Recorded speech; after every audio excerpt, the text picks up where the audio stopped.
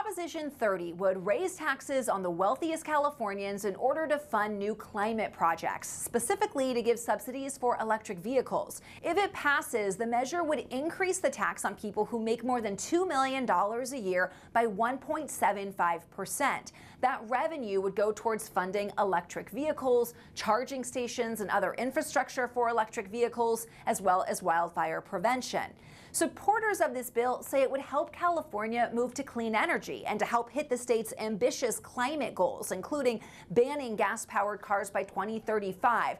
But some opponents say the tax is too limiting in its scope. They also argue it's a ploy by rideshare company Lyft to get taxpayers to help them meet their state mandate to electrify their vehicle fleet.